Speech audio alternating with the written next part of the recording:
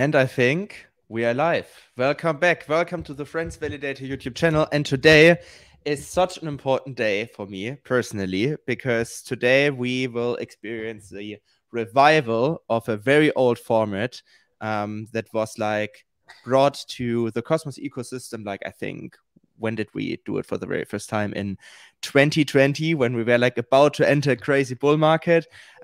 We started a format called Overrated, Underrated together with Cryptocito on his YouTube channel back then. And now we are back. Cryptocito, man, it's been some time, right? We're back. It's been some time. I just looked up the first message we ever had, basically how we met, which is August 20 of 2020. So that's a long time ago in crypto. But yeah, it's been a wild journey. Obviously now you guys are killing it with Frens. We're both co-founders of Cosmoverse, which became a really big thing. But yeah, man, it's insane how far we came over the years and how also Cosmos grew over the years. And I'm just glad that both of us could have a big impact on that. So I'm pumped.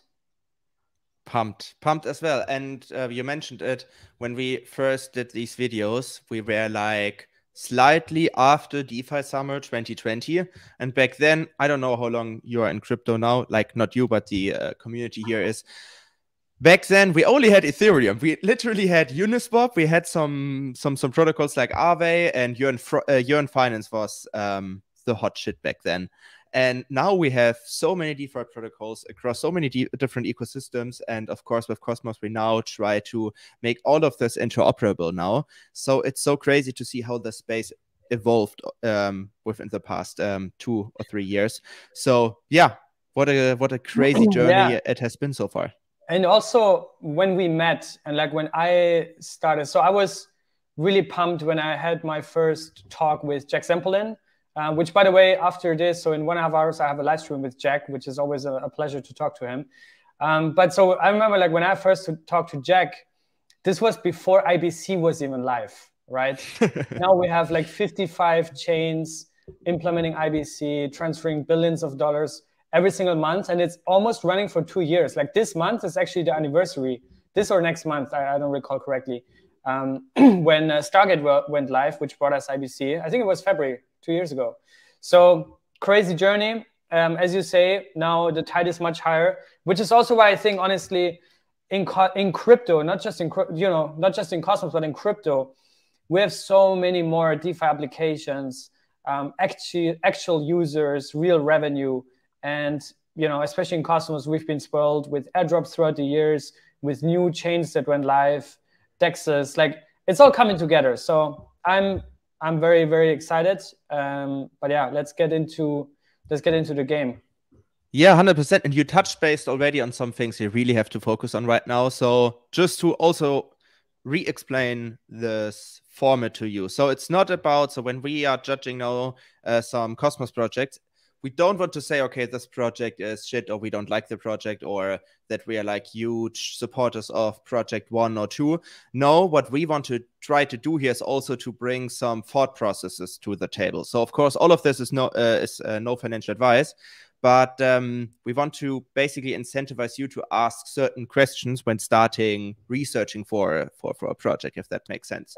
So yeah, see this as an opportunity to ask certain questions when starting your research. And now I'm going to start my screen here. We go. Can you see it? Yes. Perfect. Try to optimize it a bit. Perfect. Okay. Yeah, as you can see here, I don't know how to do it, but it's a PDF. So you see already some of the projects that we will discuss today. So with that being said, once again, welcome to our format, Overrated versus Underrated. We are back, and let us not hesitate too long.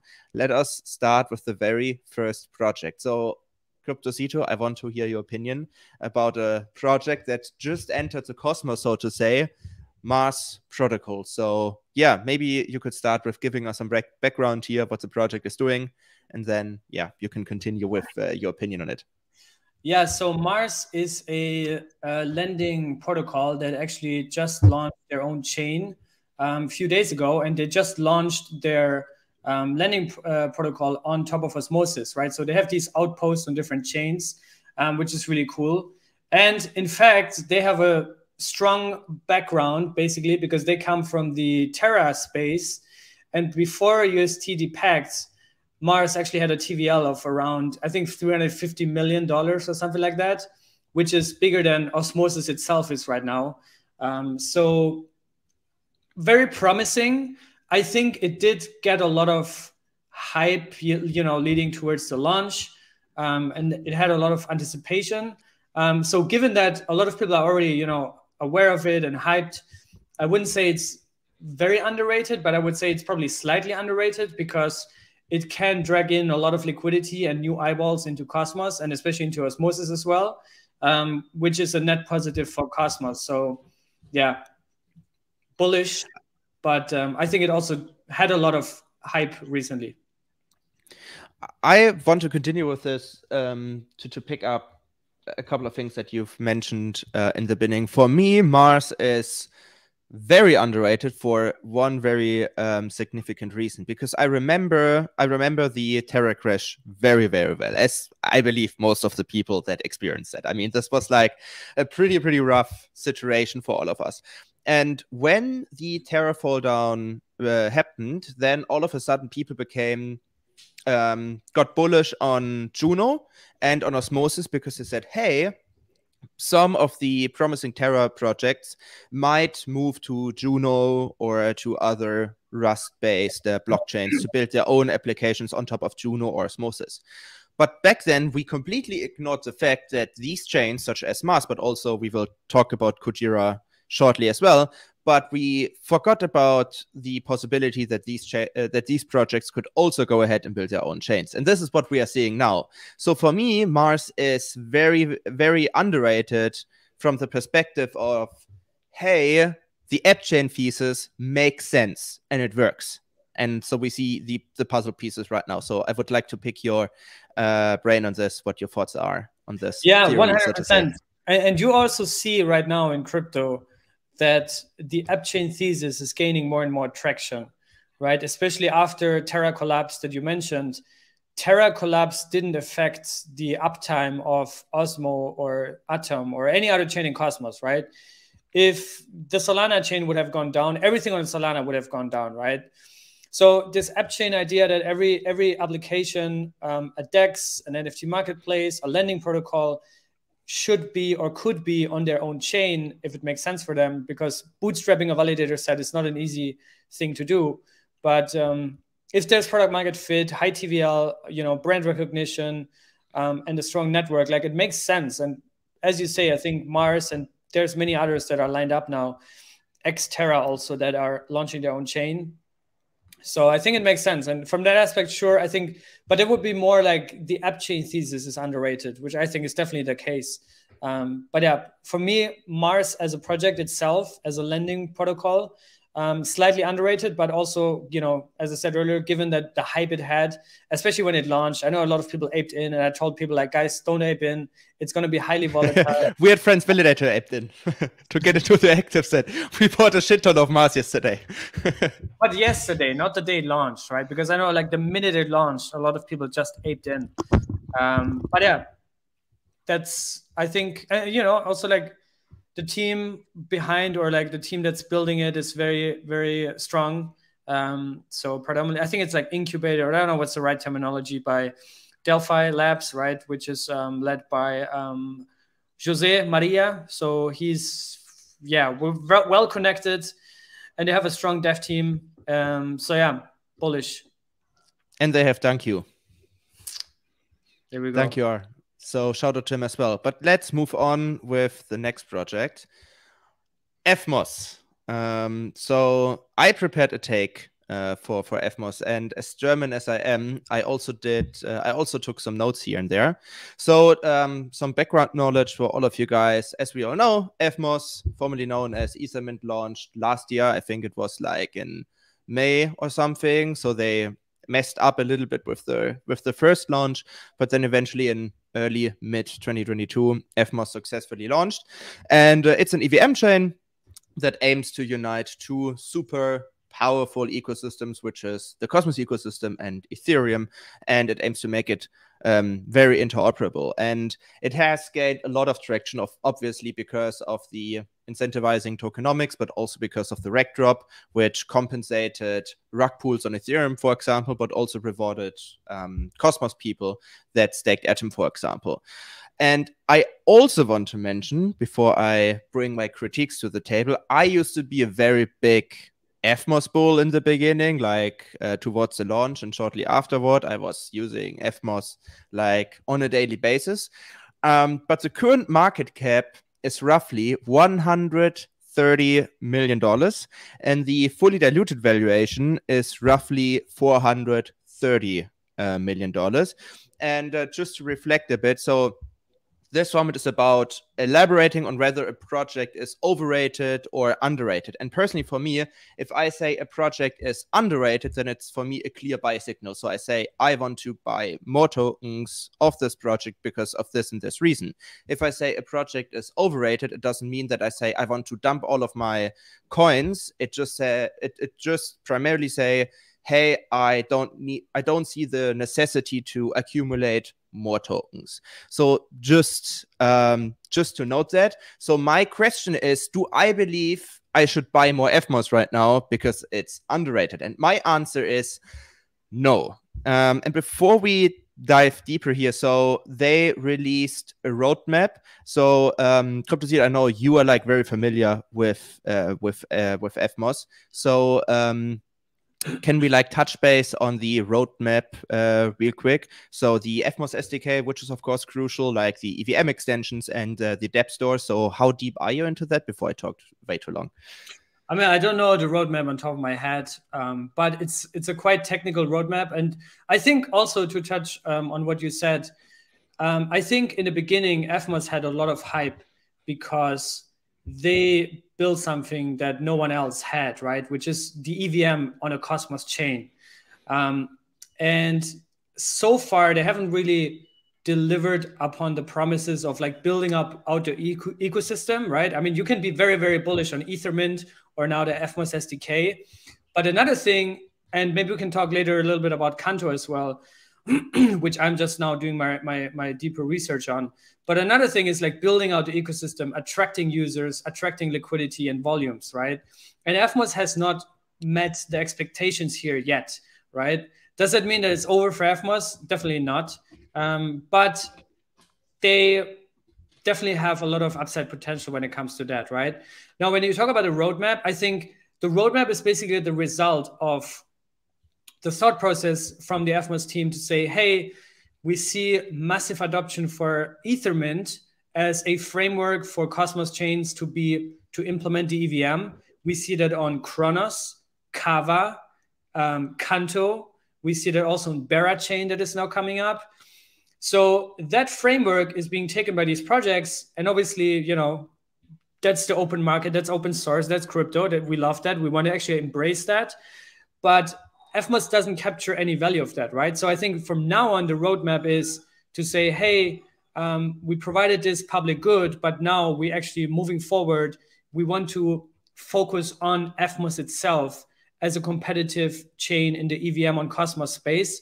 And that's, I think, where the roadmap shows a little bit of the own flavor that Evmos will have compared to, you know, the ones that I just mentioned. But yeah, if you have the roadmap prepared, you can just go through some things. Yeah, but before we do that, also we will definitely talk about Canto like during this live stream. But you mentioned a couple of things. So you also mentioned this first mover advantage. If there is something like a first mover advantage when you started to talk about Evmos, and there's one thing I really want to highlight here also in regards of liquidity, because EVM chain. So what is the most important thing for an EVM chain in my perspective? In my perspective, the most important thing for an EVM chain is liquidity and trading volume. So EVM chains, for me personally, serve primarily for DeFi. We saw this on Ethereum in the very beginning. We see this now with Aurora getting big in the near ecosystem. We saw this also with Phantom and with many, many other examples. But the thing is that I think Evmos did like one slight slight strategic mistake here. And now other projects that will basically play the same playbook as Evmos in the beginning can learn from that. And I'm talking about the tokenomics here in the beginning, because in the beginning, when we started to receive the Evmos airdrop, what was the best thing about Evmos? Staking Evmos, because it was so rewarding. But the problem was that providing liquidity, let's say on a dep on Evmos, like diffusion, was not that rewarding. So when I just went ahead and said, hey, I take my Evmos, I stake my Evmos, I earn the rewards, then I earned like a higher APR compared to when I went over to diffusion or to Chronos or whatever and provided liquidity. And this is, of course, not very ideal, because first of all, if I want to provide liquidity, I need another token. I need a so-called token pair. And yeah, why should I buy a volatile token like the diff token or the Chronos token? So there was not the big incentive for me from a financial perspective to put in my tokens into such a pool. And the other thing was, of course, there's always a smart contract risk. So providing liquidity is much riskier than staking. And therefore, the liquidity is kind of constrained right now in the DeFi ecosystem.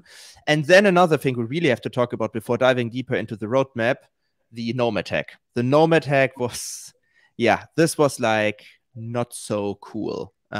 So, yeah, I mean, did you suffer actually from the gnome attack? No, I actually didn't. Or maybe like very, very little, but not really in a big way. But yeah, I think the thing is that Evmos, had a lot of hype initially because, it was the bear market savior for all of us with this nice airdrop, right? They had a quite high valuation in the beginning. But I think, again, it comes back to, can you attract applications to build on Evmos? And I think the original idea was to say, okay, we launch this chain now and we target actually Ethereum developers, right? Because that's actually the point of it is, right, to bring over EVM applications onto Evmos. But that didn't really work out, right? And then you see Canto kind of coming around that are actually coming, as far as I understand, like the backstory also of Scott Lewis, who's kind of like the main person behind it. They have a strong Ethereum background, right? So they're actually the ones from the Ethereum community to now come to Cosmos thanks to Ethermint. But they obviously have a different approach, right? And it's a different sales pitch. And they also just launched basically with an application from the get-go. And I think Evmos just launched as this general smart contract platform. In the beginning, we did have some hype around diffusion, but that never really gained massive traction. And then, as you said, the bridge hack, obviously, that was a big thing. So like, it's a sequence of events that led to kind of like Evmos not being able to attract a lot of dApps. But again, I would never say it's dead now just because the past few months the price has gone down and the TVL hasn't exploded. All it takes is just one application to move over, and that's it. So. No, I'm also not saying that Evmos is dead or so, but you mentioned the liquidity. So the result of all of these events that you just touched on resulted in the fact that Evmos's TVL, like in terms of DeFi activity, is at $883,000, so below $1 million. So there is less than $1 million in Evmos's DeFi ecosystem, and the seventh largest step on Evmos has only $20,000 in TVL, which is Costland. So yeah, the liquidity is extremely constrained, which is also a risk, I guess, because you can do crazy things like wash trading and stuff very easily and price manipulations and stuff. But I don't want to dive too deep into that.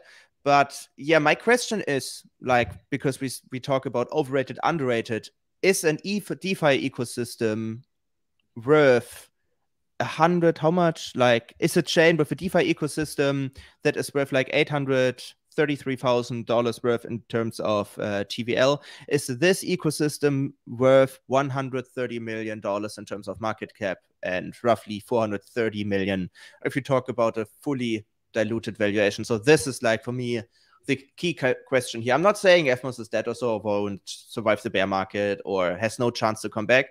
But this is like the question I ask myself is this worth $130 million at the moment? Yeah, that's an interesting question. And I think, honestly, if you just look at the numbers that you said, right, the TVL, and obviously that's a no-brainer answers to say, of course, it should be worth much less. But you also have to take into account that, you know, Evmos shipped Ethermint, finished and shipped Ethermint. They actually, you know, I mean, you could also like kind of say that Kava, Kronos, even Canto, right, are indirectly linked to the launch of Evmos in that sense, because they just forked the code base, which is totally fine. But if you then think about, okay, how does crypto work, right? Crypto doesn't care about rational explanations. Otherwise, Dogecoin would not be in the top 7 or top 6. So in that sense, I would say, as it is innovative and has you know, strong product market fit, obviously, it's still underrated in that sense, but I would be rather neutral right now, and would like to see first how they manage to attract the developers and applications to get liquidity, volume, and TVL, because that's super important, right? Especially nowadays. But also you have to think, like, Evmos is not a DeFi chain, right? Evmos is a general purpose smart contract chain. Basically, anything can be on Evmos. So yeah, it's going to take time. And yeah, we have to wait and see, I guess. Yeah, and I definitely take your points into account. Just like slightly touching, of course, on the roadmap, because this wouldn't be like too professional if we just ignore the roadmap that they just published.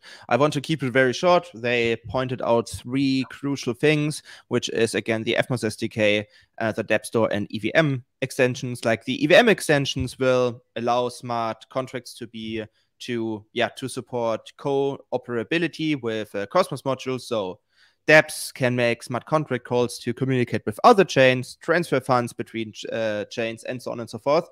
So I think this is like extremely cool. But then there are like 2 things that are confusing me a little bit. Like, for example, with the Cosmos SDK, you mentioned that they were pioneering Ethermint, which is very, very cool. However, I don't see really the necessity. So what the Evmos SDK does, pretty similar to the Cosmos SDK, it will allow developers to set up their own EVM chains. And for me, the question in the room right now is whether we need that many EVM chains in the near future, because like most of them are lacking in liquidity. And I understand that EVM chains also should fulfill a general purpose, but for me, like one of the many, like the biggest thing on an EVM chain is definitely DeFi. So I don't see the necessity to have like 20 more EVM chains that eventually use the Evmos SDK. And of course, you also have an adoption hurdle to overcome here. And the Dap Store should make it easier to find dApps in Evmos, but also beyond, like in the general Cosmos ecosystem. And also there, I'm trying to wrap my head around whether I've ever had the feeling, hey, I need a Dap Store to find all the exciting dApps on Evmos because I lost the overview, or because I lost the overview in the Cosmos ecosystem. So I know that I can use Osmosis. I know where I can find Injective, and a lot of other DeFi protocols are like struggling right now. So I don't know. I'm not. Let me add one thing to this. Yeah. I think what's very important to understand is the addressable market for EVM chains is huge, right? BNB, the BNB ecosystem, and Ethereum itself have by far the most amount of users, liquidity, volumes, right? TVL by far, right? Like I think combined they have well over 1.3, 1.4 million daily active users. So I think there's a giant pie of EVM, you know, use cases and users and liquidity. And Evmos so far hasn't managed to get any of that pie. Canto is seemingly getting some of that pie, but I think this is coming later on the list, right? But still, for Cosmos chains that implement the EVM, I think we're just getting started, and we actually see more chains coming up, because I think that is severely underrated, the EVM and Cosmos, but that's just my opinion. So I say underrated, I say overrated, and you say underrated? You mean EVM chains in Cosmos, or specifically Evmos? I would say I would be neutral. Neutral. Okay. Fairly rated. Okay, perfect. Then, and by the way, also disclosure, right? Like Evmos, they used to be the channel sponsor for quite some time. So I guess a lot of people would have expected me to be shilling them, but we have to be realistic, right? And they have not, managed to onboard a lot of users and liquidity. But I'm optimistic. I know the team quite well. They also come to customers every year, so they are definitely shipping and building stuff, and they're committed. But yeah, we have to wait and see. Yeah, I think you can put it that way. And of course, I also respect the Evmos team a lot. And again, I believe in Evmos long term. But yeah, if you ask me right now if I should buy Evmos, I would say personally I'm not buying any Evmos. But yeah, let's move on with the next project. We talked about Mars. Now let's talk about Kujira. Again, formerly a project on Terra, and now they are joining the Interchain. You picked this project, so yeah, what's your opinion on Kujira, and could you give us some background here? I forgot that I picked it, but yeah. So the thing is, I'm not fully I'm not really knowledgeable about Kujira. All I know is that they have a very strong community, right? And they're also ex-Terra. They now launched their own chain. They also launched a algorithmic stablecoin, which obviously everybody still has PTSD from UST, but USK seems to work fine. There's a lot of discussions and debates around their source code, which, as of my understanding right now, is closed source. Unless they open it, I don't know. But yeah, a little bit controversy in the past few weeks and months. But they do have a big community, which we haven't touched upon yet. But I think also in Evmos's case, Evmos obviously has a big community as well. So Kujira has a big community. They have a lot of DeFi products that they're building. I don't know if, on top of my head, I don't know if you have the numbers, but in terms of DVL and usage. But yeah, overall, I'm not exposed. I don't have any KUJI, so I can't tell you anything about a token. But from what I hear, I would just say I'm neutral, because there's a lot of hype and at the same time there's a lot of FUD. So I don't know what to make out of that. What do you think? I'm actually trying to figure out how to do it like in full screen. Is it in full screen now? Now it's in full screen, yes. Now it's in full screen. Okay, thanks God. Yeah, so actually I don't have a super strong opinion on KUJI. The only thing that I've really kept a close eye on was that Kujira, I think they keep their code non-open source or like disclosed, or I don't know how to. They keep the code secret or something because they don't want anyone to steal it. But correct me if I'm wrong, but I think I've heard that. Yeah, I think that's the case. Like, it's closed source, which makes it hard, obviously, for people to trust the code, right? If you can't see the code, how can you trust the code?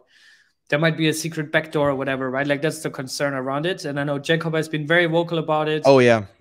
And many others as well. So, yeah.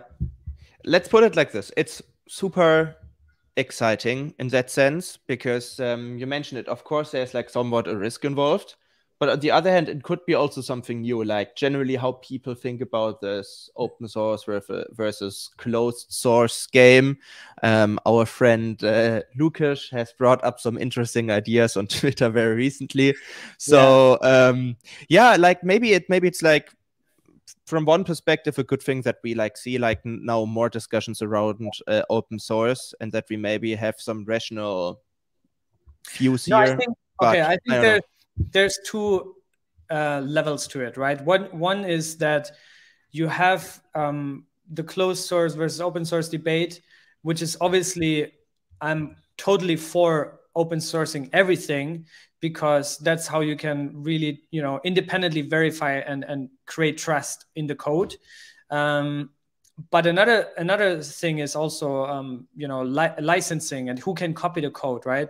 And we've seen actually Uniswap has been the pioneer in that. UniV2 was entirely open source, had no license, nothing. Sushi came around, copied the code, pegged a token to it. This was before the Unicoin was even live. Pegged a token to it, had better incentives, and everybody, made it easy for people to migrate their LP positions onto SushiSwap. And they took over a lot of market shares from Uniswap. So when UniV3 came out, they had basically a business license, or whatever it's called, that basically prohibits projects to just copy paste their code, but you could still see and verify the code base, right? So you can still see it's legit. There's no backdoors. There's no secrets, whatever implemented. And I think that's a good compromise. As of my understanding, like in hindsight, that's also what the Evmos team kind of like was thinking about, to say like, you know, that might have been a smarter way to first build up traction and then fully, you know, remove the license for others to also like launch their products, whatever. But in KUJI's case, they're, as of my understanding at least, and if there's anybody in the audience that knows better, like please correct us. But in KUJI's case, I think they're entirely closed source, which, as of my understanding, they're reasoning that competition is there and they don't want to get front run by anybody. But I kind of like, I'm not fully buying that. I don't know. So I'm a little bit, that's why I'm like a little bit distanced, because you never know what can happen, right? We've seen what happened with UST. And if there's any like backdoor implemented a code that people can't even see, yeah, tough one. Tough one. Yeah, yeah, I also don't want to put a too strong opinion on that. I'm taking like the neutral joker here. I'm doing the Cryptocito now. I'm neutral. Next one, Stride. That's my take. I really want to talk about Stride because I'm actually a pretty big Stride fan. And there are like so many things you could talk about. So let's talk like firstly what Stride is doing. So they will be one of the first projects alongside Neutron, Quicksilver, this USDC issuance chain, and I hope I didn't forget one. But definitely it will be like one of the first projects to leverage Interchain Security, and they are a liquid staking protocol, so you can go ahead and stake your atoms there, and this is how you have more freedom and more flexibility with your atom position, since you can go ahead and, for example, still provide liquidity with your liquid stake tokens, or you can also eventually dump them if you want. So that's a pretty cool and crucial thing. And we will also talk about Interchain Security in a second. But for me, what gets like super, super clear with Stride is they have an immediate product market fit. Because in my view, I know this has been pretty controversial since Atom 2.0, but liquid staking is a very, very, very, very elegant way to fix Atom's problematic tokenomics, if you want to say it in a neutral manner. So the thing right now is that the hub inflates Atom like crazy to give you an incentive to stake Atom. Because if you stake Atom right now, you don't earn that much money from fees. So the idea behind staking is you stake your cryptocurrencies, and then you earn money generated from fees on the chain. But there aren't that many fees generated on the Cosmos Hub that you could earn, like, I don't know, what's the Atom APR right now, like 16 or 17%. So you wouldn't earn these percentages for staking Atoms. So a lot of this comes from pure inflation. And I think that's not super sustainable. But if we now go ahead and say, okay, we have consumer chains like Stride, and you could go ahead and stake your atoms there, which still makes it possible to secure the hub with that. But because you are doing liquid staking, you are having DeFi activity on these consumer chains. And this, on the other hand, generates a lot of fees. And these fees that will get generated will go back to people who stake Atom natively on the hub, since the consumer chains are borrowing the security from the Cosmos Hub. And I think this is such an elegant way to kind of compensate what's going on right now in terms of inflation. So we have a clear product market fit for that. And of course, people always want to do liquid staking to have more capital efficiency. So yeah, what's your view on this? Yeah, I mean, there's a couple of things. So I think, first of all, liquid staking in Cosmos has very strong product market fit, as you said, and not just for Atom, but every coin in Cosmos, right? Osmo, especially Evmos, right? Like if you stake Evmos, currently you have extremely high APRs, around 100%. But imagine you could not, you wouldn't have to choose between staking Evmos, but you could also reuse it somewhere else, right? We talked earlier about the ecosystem. Right now, there's not too much, But if there's a killer application, you could, through liquid staking, use Evmos on another application, provide liquidity with it, or whatever, right? So you just have an additional source of yield, and you don't have to choose between staking or DeFi, basically. So product market fit is clear. I think they also did great with their launch, right? They kind of like came out of nowhere, where, you know, Quicksilver and P-Stake and even Staffy have been around for quite some time. Stride just came, they launched, boom, done, right? And they accrued like $10 million in their Atom and ST Atom pool on Osmosis. So that was great. First mover here. And with that, they also launched their own chain, which, as you said, they're now migrating to become a consumer chain, which is also great for Atom tokenomics, as you explained. One thing I'm really excited about is to see once they implement Zaki's liquid staking module, because that would mean that if you have your atoms already staked, which I guess most of us have, currently you basically have to unstake your atom, wait 21 days where you don't earn staking rewards, or you have to go and buy a new atom and then stake them through a Stride. With the liquid staking module from Zaki, which is, I guess, coming soon, you can just liquefy your already existing staked positions, which is really cool, right?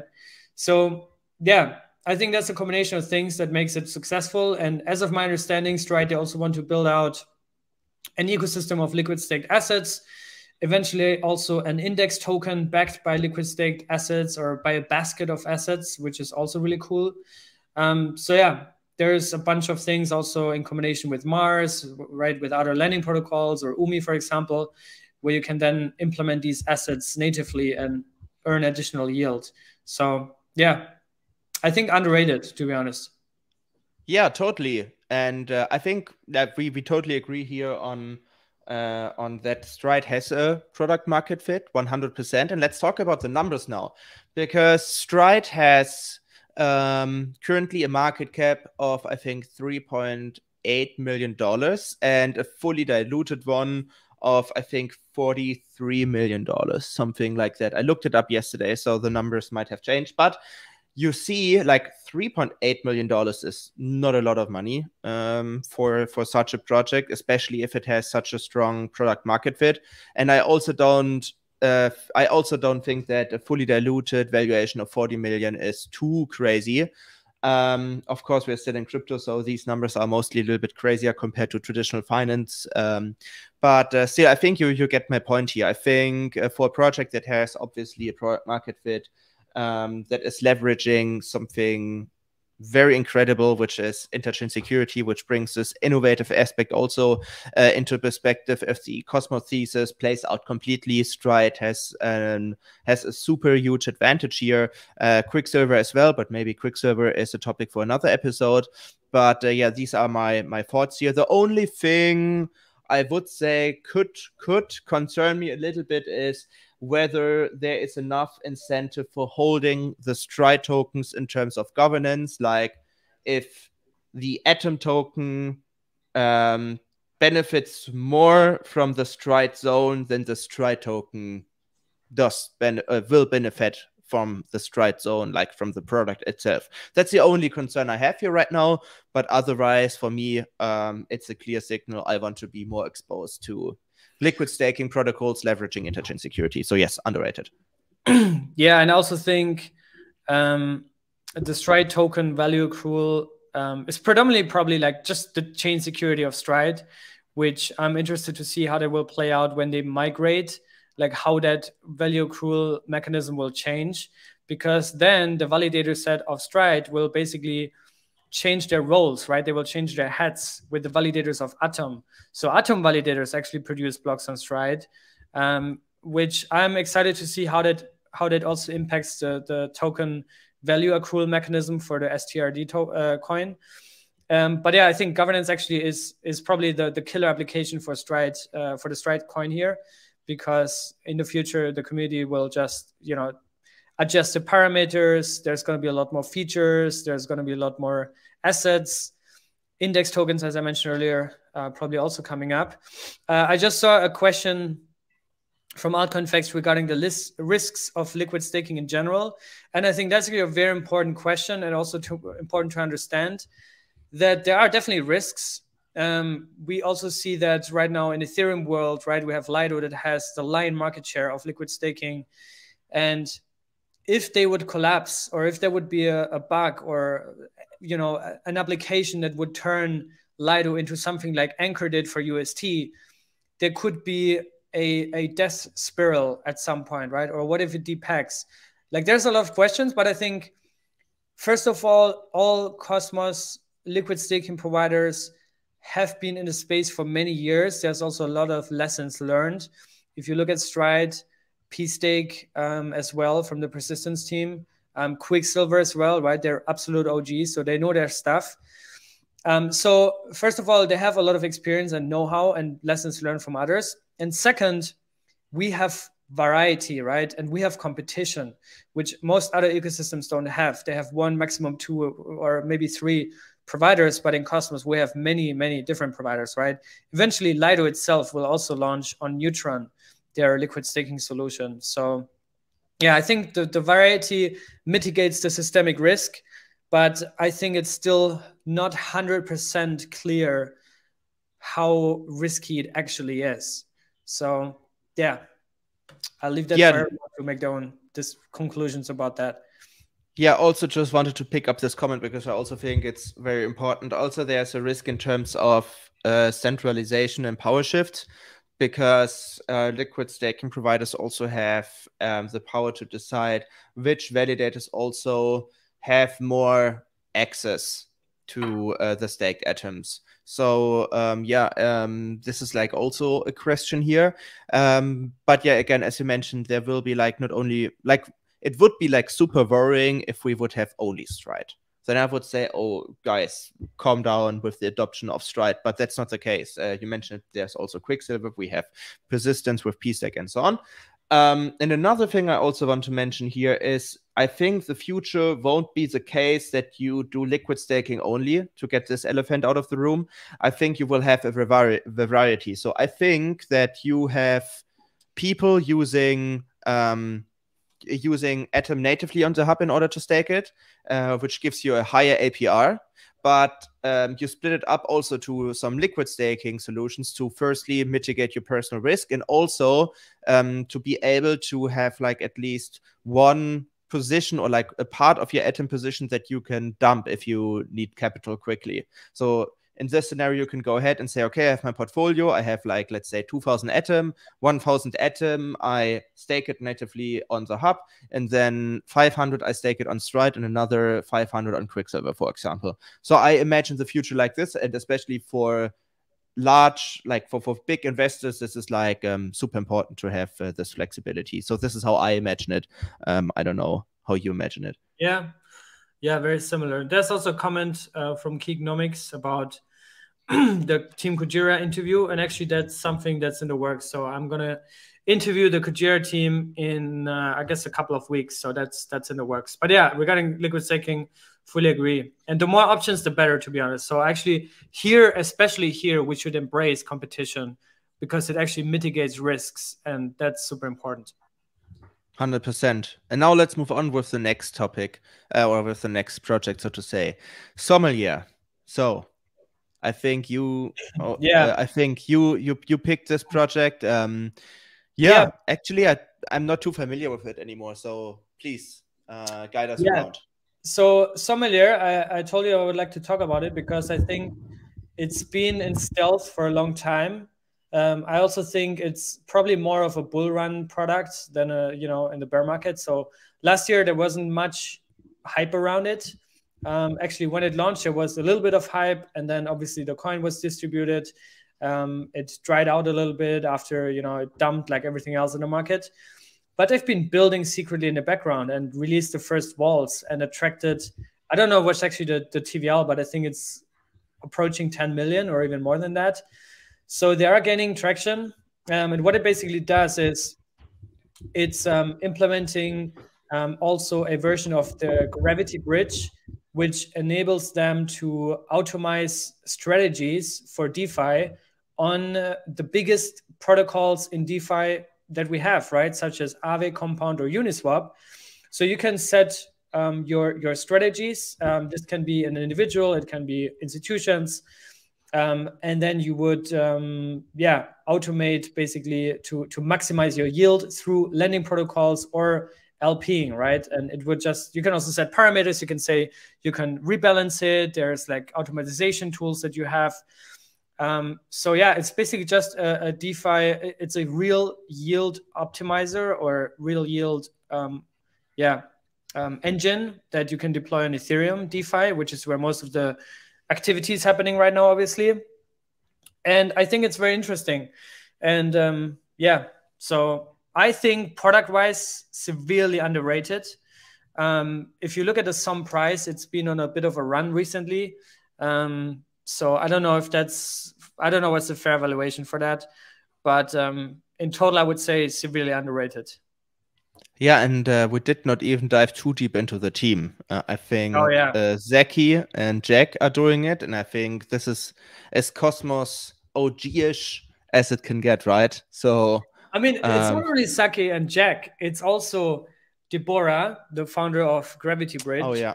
Federico has also been heavily involved in the beginning, obviously not anymore, as of my understanding. So Federico, co-founder of Evmos, Deborah, co-founder of Gravity Bridge, Jack and Zaki, that are absolute OGs. When they launched, they then did a reverse fundraiser similar to Osmosis, where they raised, I think, $26 million and set up a giant team, right? Branding is nice. The narrative is good.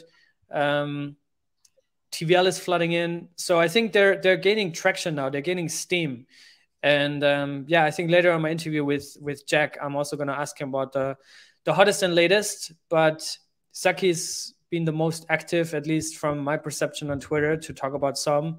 And excited to see how that plays out. And hopefully this is the killer application for asset management on Ethereum on a Cosmos chain. So there we go. So underrated, right? I think severely underrated. Severely underrated. Okay, yeah. Like from top of my head, it also feels underrated. Yeah, but don't nail me down on that. But yeah, I would also say in regards to the team, severely underrated. Hype you up. Hype me up. Yeah, now I have to apologize because now I have to leave the full screen because I don't know why, but I can't read my notes when I keep the full screen on. So I have to quit the full screen for a couple of moments because I have to look into my notes because Canto is a thing where I really dived deeper yesterday and I really took notes and I really looked around the space because Canto has been pretty weird in my eyes. I really needed to do some research here. So first of all, I want to mention here that I first heard of Canto back in October 2022 at the Staking Summit. A friend of mine who works at Staking Rewards said, hey, keep an eye on Canto, super underrated. And well, he was right. If I would have bought Canto back then, it would be a nice 4 or 5x in a bear market. Not bad. But anyway, to talk more about Canto, it's an Evmos fork. So they forked Evmos and are literally playing the same playbook as Evmos. So again, we have an EVM chain that really focuses on DeFi activity. So they have a huge TVL and everything. And I heard people saying, hey, Canto is doing everything right, what Evmos is not doing right. So you could argue, hey, Juri, you mentioned that you are not bullish on Evmos or that you think that Evmos is overrated. Now you must be a Canto bull. And I can tell you what, not at all. There are so many red flags if you dive deeper into Canto. So the first thing, like, again, Canto is a pretty young project. And the thing is, Canto has right now a market cap of $300 million and a fully diluted valuation of $655 million.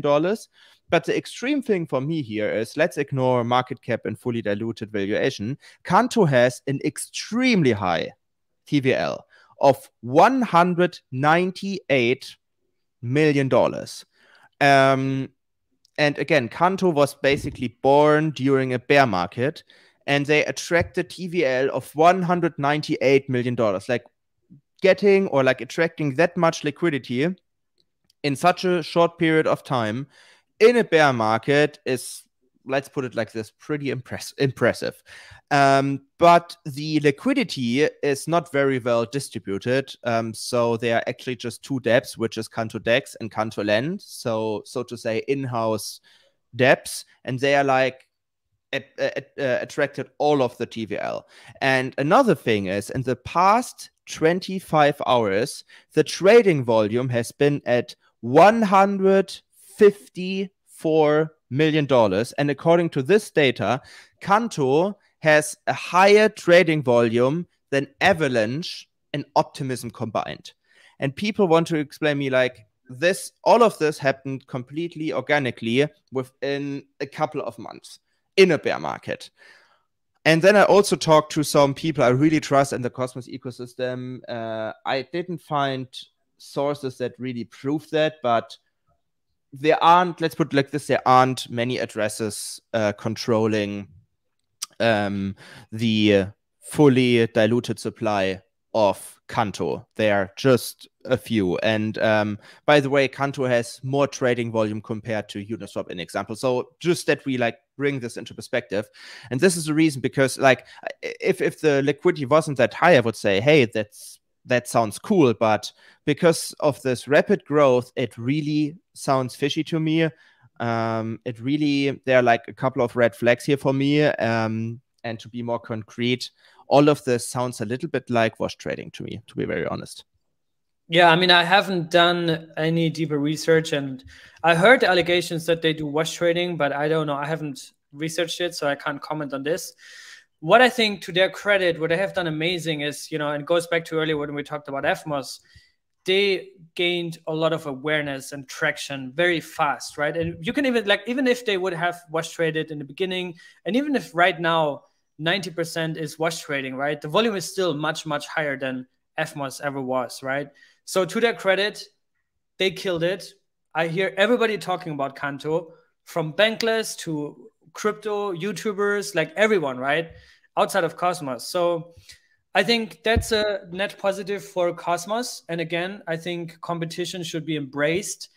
There's also a lot of discussions right now and some tribal things between not even like Evmos and Canto community, but rather people that just look at the numbers and say, yeah, Evmos is shit, Canto for the win, right? But I think both communities actually respect each other, and they're, you know, going back to everything, the EVM pie is big enough for all of these guys to succeed. But I think the way Canto differentiates a little bit to Evmos, for example, would be that Canto also launched with a compound fork, as of my understanding, from the get-go. So they have a clear application from the beginning. I also think they're more like an app chain in that sense, that they are not just an EVM chain, but actually an EVM DeFi or lending chain. But yeah, I mean, if you look at the DEX, I was just there yesterday or something. It has cool UX, to be honest. Like it's fun, it's cool, it's their own branding, their own design, not just a copycat from somewhere else, unless I'm missing something here. But yeah, I mean, I can't comment on the wash trading stuff. The growth has been insane, which is always a little bit fishy. But as of my understanding, also, I don't know if you have insights on that, they don't have any fees right now on the DEX, right? So it's just feeless trading, which obviously invites to wash trade. But yeah, I don't know. I have to do my research, to be honest.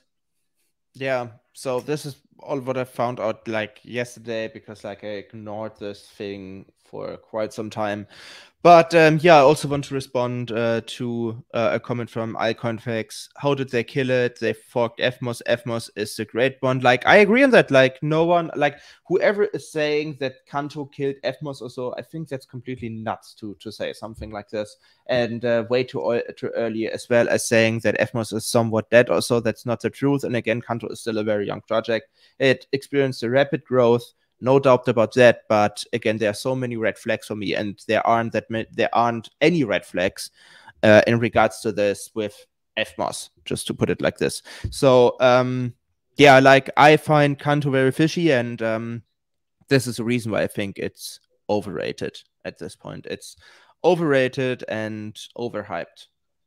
That's my opinion. Yeah, I mean, from the noise I hear, and also just also to move on, I think for me, from what it sounds, it's also overrated.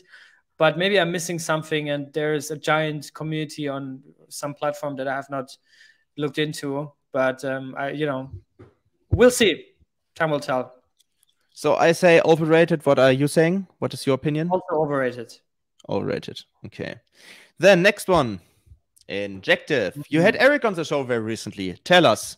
Yeah. Can you give us some alpha? I had round 2 with Eric. Very committed guy, obviously, a very committed team. They just announced a massive ecosystem fund with leading VCs and companies in crypto that will probably drive a lot of adoption and awareness for Cosmos, not just Injective. And it's cool. Like Injective has traction with Helix, which is their order book DEX. They have a lot of DeFi applications that are now migrating. Astroport is also an Xterra DEX that is now launching on Injective. Astroport had a TVL of 1.7 billion at the peak before UST depacked. So there's a lot of traction. Also, the mysterious Project X that was that won the award at Cosmoverse for the most, what do we call it, the most promising project or most hyped project that's coming up. So Project X coming out of stealth, more traction with users, real volumes, and yeah, UX is smooth. It's also implementing their version of the Gravity Bridge. So yeah, which means you have full EVM or Ethereum compatibility. So yeah, I think Injective, not severely, but quite underrated. Yeah, I would say the same. By the way, we are like doing another interview with Injective as well. And the interview will take place on the day of the launch of Astroport, which will be the 22nd of February, actually. So Nice. not too far away from now. And yeah, I would say the same thing. I wouldn't say it's like severely severely underrated or so, since they also have quite a decent market cap and stuff. And a lot of people talk about it. They have a very strong community, one of the strongest communities in Cosmos, actually. Many people forget about that. Yeah, the only thing right now that many people like might not know is, for example, we are also running infrastructure on Injective. And in the beginning, like a couple of months ago, Injective used to be a little bit more centralized because they didn't support that many validators compared to other projects, but they changed that. So Injective became more decentralized, which is cool. But yeah, some projects, including us, are like struggling a little bit right now from a validator perspective. Since we got jailed a couple of times, but we were not the only ones. I think also Cosmos Station got jailed a couple of times. So there were some problems, but besides that, I think Injective is a great product, especially with the focus on that they're basically also trying to do the same thing as DYDX, saying, hey, we're like building a product here that is like, that speaks completely in favor of the app chain thesis. So yeah, that's the reason why I'm extremely excited about Astroport and the future of Injective. Should we move on? Yeah, I just wanted to say Stixito didn't get jailed. Yeah, I know. I know. I talked to Jonas about it. Like I was like texting him, hey, how are you doing it? Are you like running extra infrastructure? And he said, no, we are just doing this and that. And I said, oh yeah, we are also doing that. It's for me right now, it's such a mysterium because we're like actually doing the same thing you are doing, but I don't know. Yeah, I talked a lot to that. I talked a lot about that with Jonas and Sergey very recently, actually. Yeah, but I also wanted to add, I think Injective is the leader when it comes to also, how do you say that in English? Like coining the term for sector-specific chains. So they're basically expanding app chains to sector chains. Say has been talking a lot about this, but Say is not live yet. Injective is already live since over a year. So I think we're going to see a lot more stuff on Injective. They're also one of the fastest Cosmos chains with finality within a second. Evmos, by the way, as well.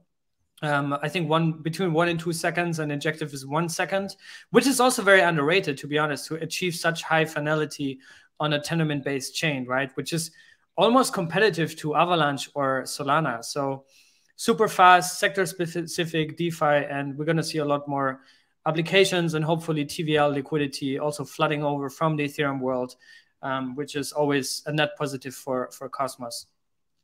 And last thing, also to like, maybe there are some devs in the crowd right now.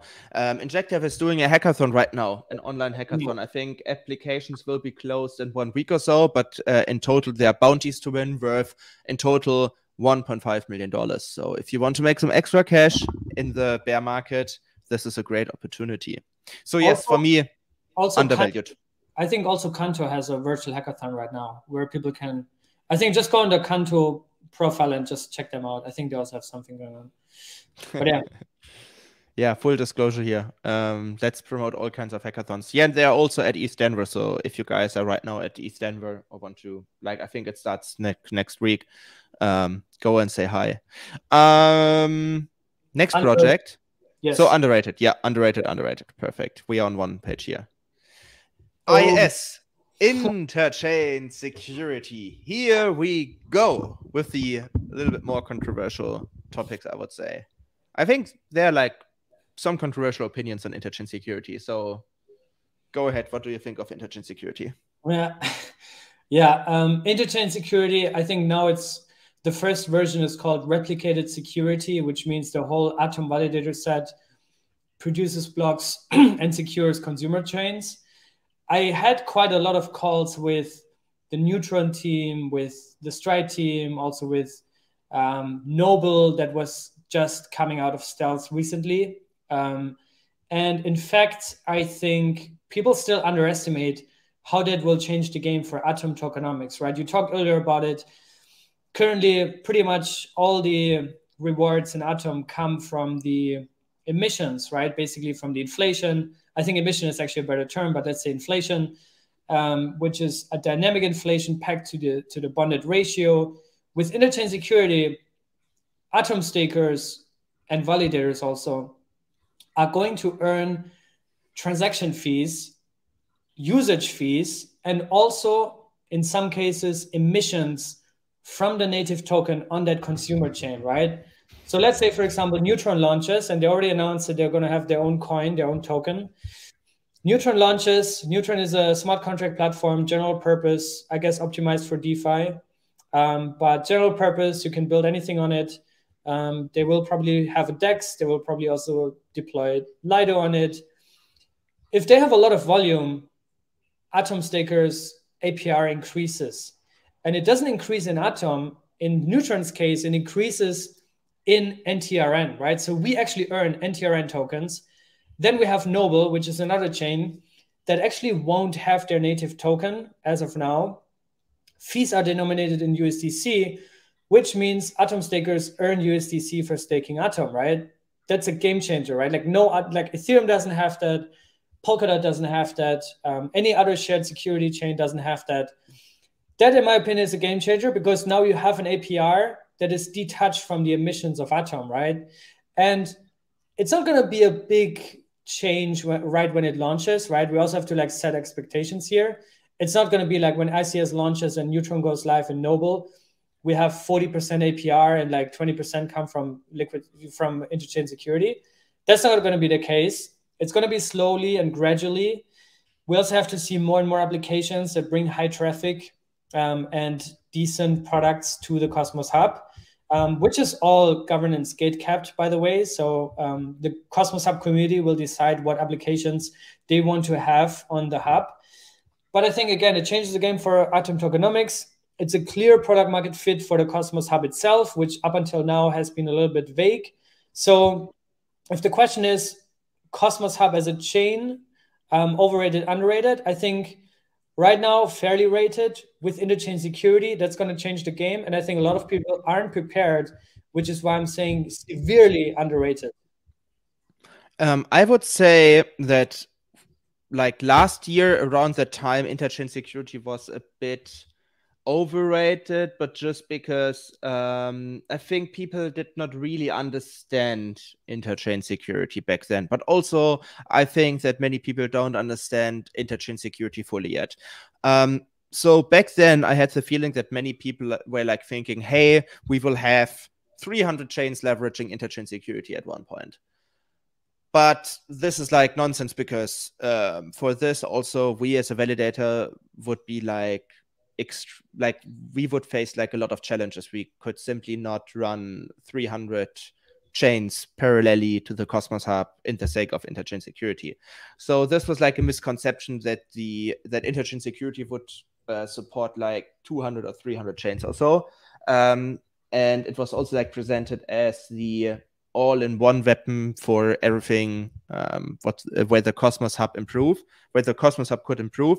So like back then, I think it was like kind of overrated, but now I think we have seen a shift that many people like don't really understand like the full scope of interchain security, which is what I've mentioned earlier with liquid staking, but also what you just mentioned with the USDC chain. So there are a lot of things going on here. So this is the reason why I think that interchain security is also underrated right now, because I think since this Atom 2.0 discussion, people forgot what interchain security is really all about. Do you also think that people like don't fully understand interchain security yet? Like lots of people? I mean, even I, to some degree, don't fully understand how it works, right? Like, because it's also very technical. But I feel like I understand the impact it has for the Cosmos Hub, for its positioning. And I also see it sometimes in the context of interchain security. People say, yeah, but if we have mesh security, ICS is going to be obsolete.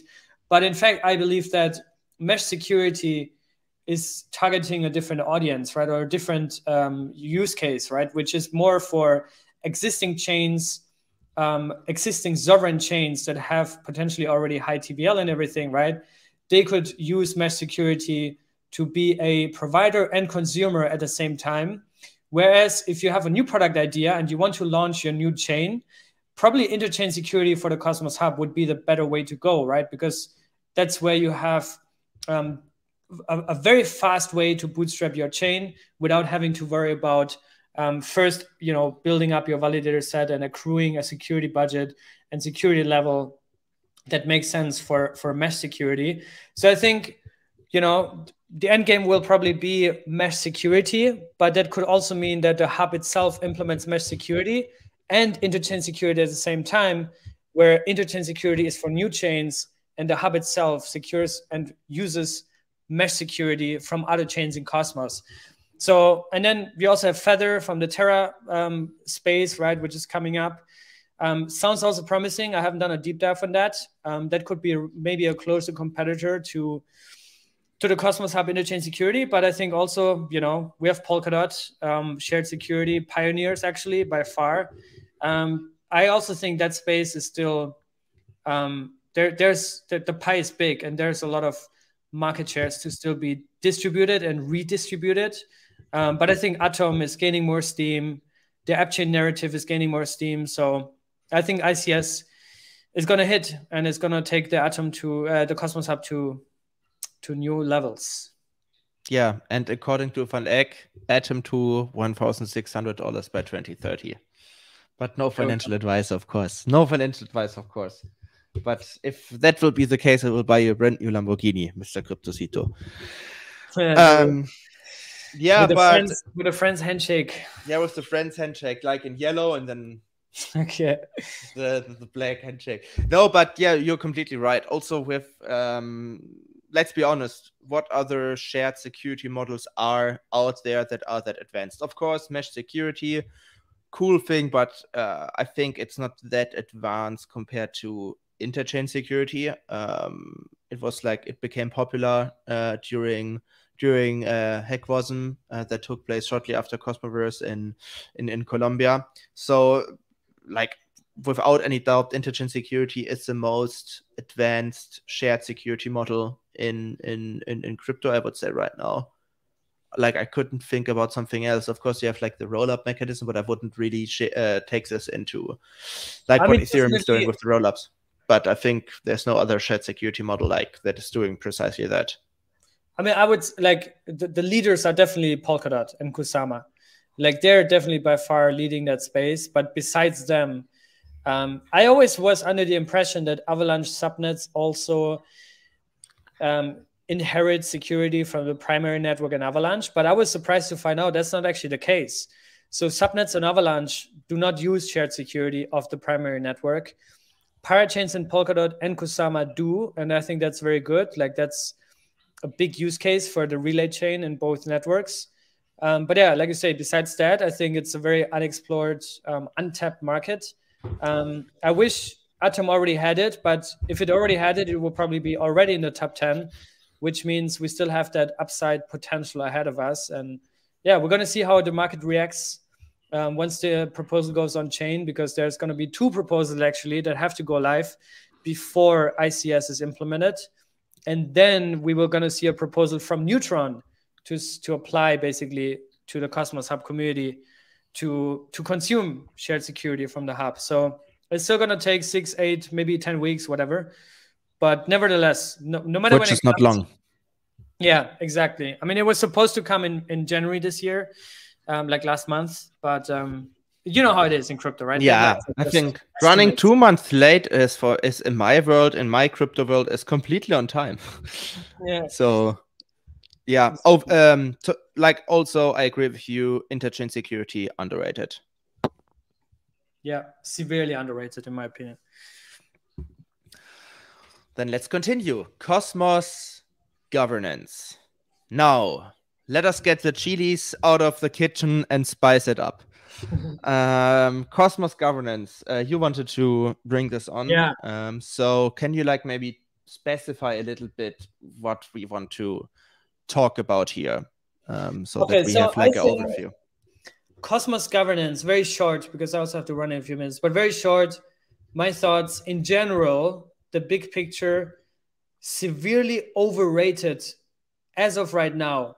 And what do I mean by that? I mean that the Cosmos Hub community is discussing a lot of proposals, but I think there's also a lot of discussions that are leading nowhere. There's a lot of drama that comes out of it.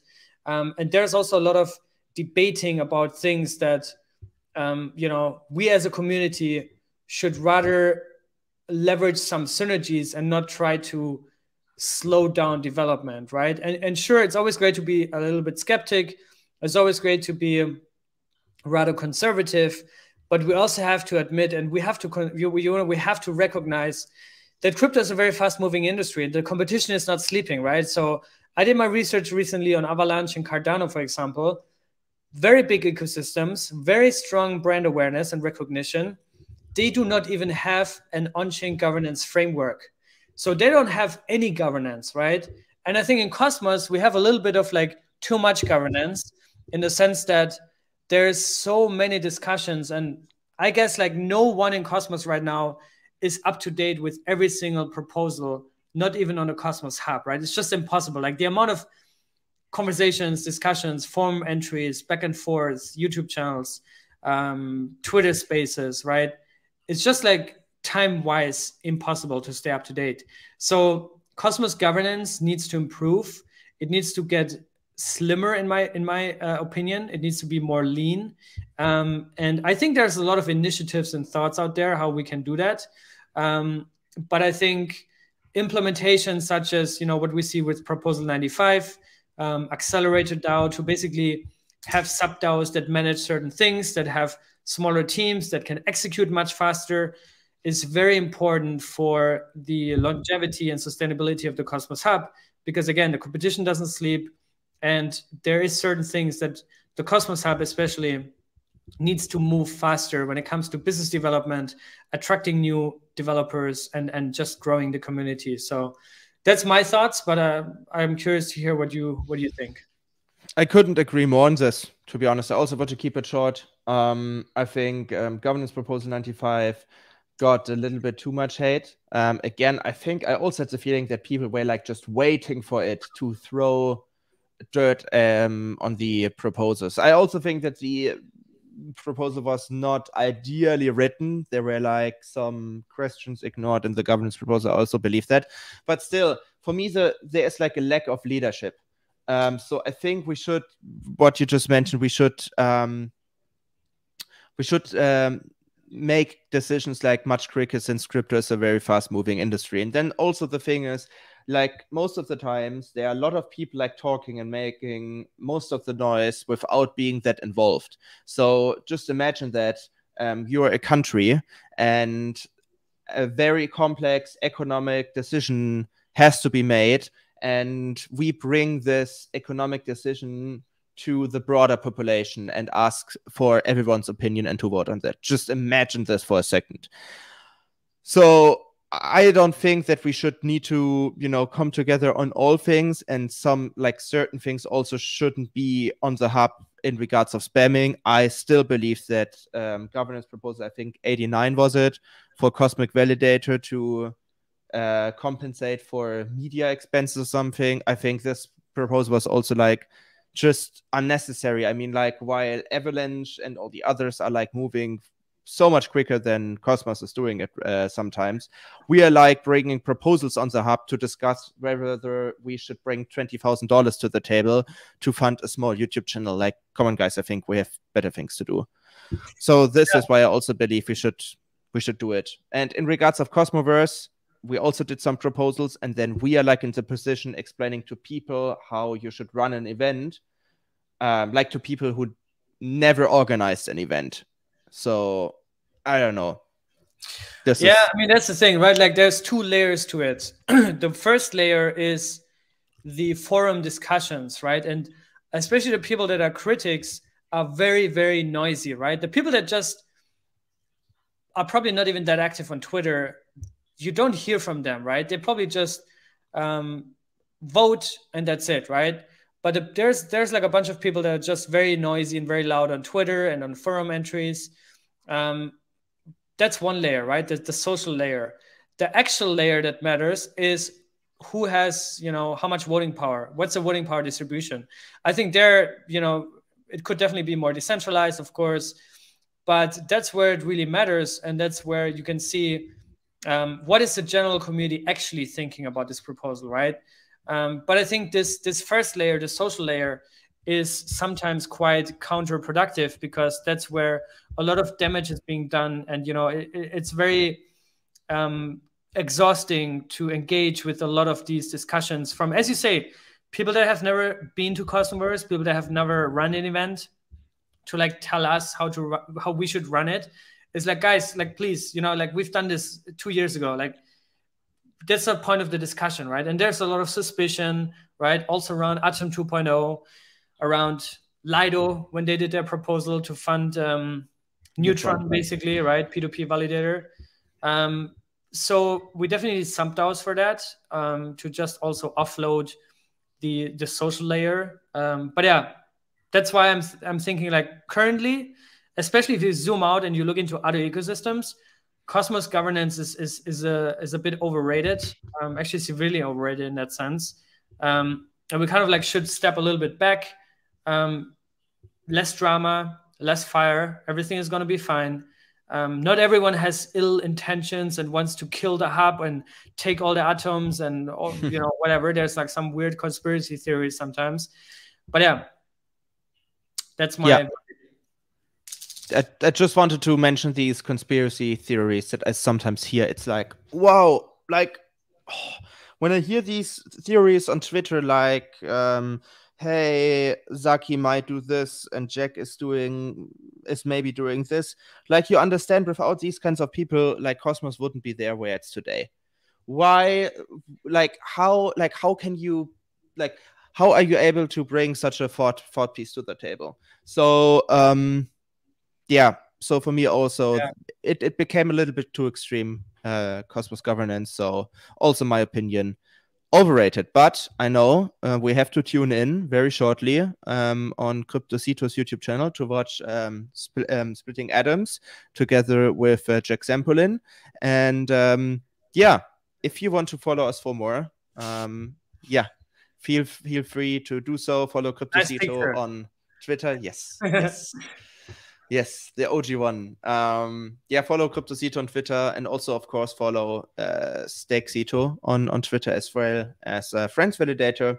And yeah, like also like one last thing before we forget that, we also posted with Cosmoverse some addresses where you can donate Atom to if you want to support the victims of the earthquake in Istanbul.